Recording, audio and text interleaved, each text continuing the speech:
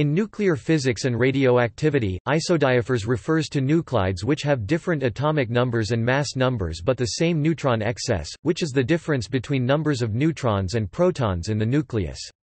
For example, for both 23,490 and 23892 U, the difference between the neutron number n and proton number z is n-z equals 54. One large family of isodiaphers has zero neutron excess, n equals z. It contains many primordial isotopes of elements up to calcium.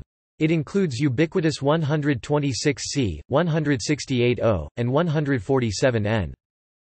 The daughter nuclide of an alpha decay is an isodiapher of the original nucleus.